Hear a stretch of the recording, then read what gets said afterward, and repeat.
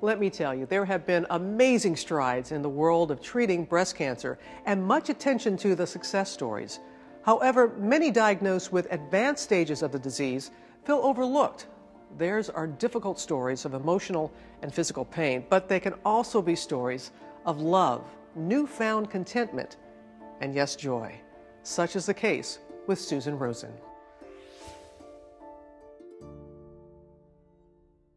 When Susan Rosen was diagnosed with stage 3 breast cancer at just 45 years old, she found herself being strong for everyone else.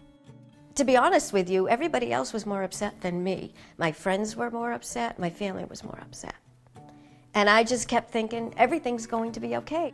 At the time, her daughter Michaela was 15, her son Max just 11. It was a very different environment in the house. It went from being this just fun-loving, everyone's always happy, to, you know, we're sitting around watching TV, mom's sleeping for most of the day, and it was tough to watch, you know, an 11-year-old seeing your mom pretty much sick all the time. It's not easy. Susan's chemotherapy treatments left her with debilitating side effects. My life changed. From the chemotherapy, I was sleeping 17 hours a day. I felt awful. I felt very sick. I felt like a terrible mother and a wife. Couldn't do anything. They give you Decadron. It's a steroid.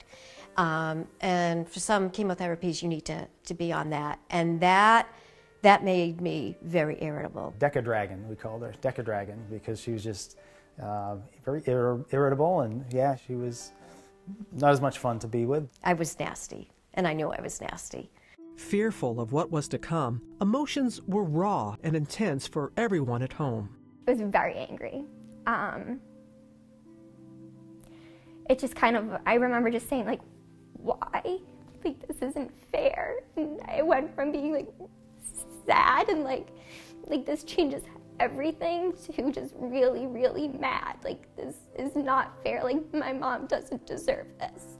And I just remember, like, you know, at 15, you just really want your mom to, like, see you go to prom and to get your driver's license and to graduate high school. And we didn't know if, like, that was going to happen. But Susan did recover and was able to be there for Michaela's high school graduation. For 3 years, the Rosen family enjoyed normalcy, traveling together and making each other laugh. Then, the cancer returned. Stage 4, metastatic breast cancer. The first thing I did when I got home after hearing about the metastatic diagnosis, I sat on the couch and I started crying, and Mark walked in and I said to him, I'm never going to be a grandmother. That bothers me.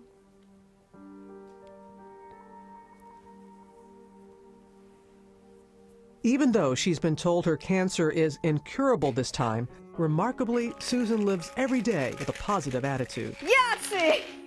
Sometimes my mind wanders and I go to that dark place. Death and what's going to happen and all that craziness. And then I come back. I don't allow myself to stay there. I want to be my normal self, but I have a new normal now. It's different. Her stage 4 diagnosis was 3 years ago. She continues therapies as long as they help, and then moves on to other treatments when they don't.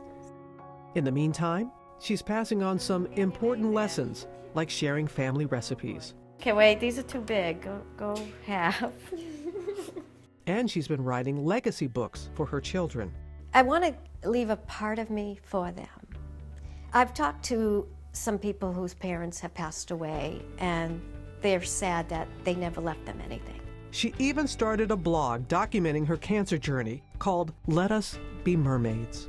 Oh, I write about how my life is not defined by metastatic breast cancer, because I'm a mother, I'm a wife, I'm a sister, I'm a friend, I'm a person who likes to travel and cook and garden and have fun with her friends, go out. I'm so much more than my cancer.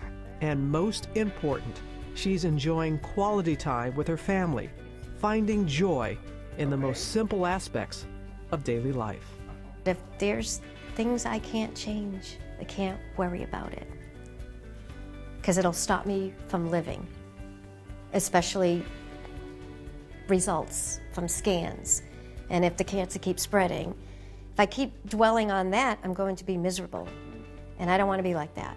I have a family, I have lots of friends. I want to keep on living and enjoying life.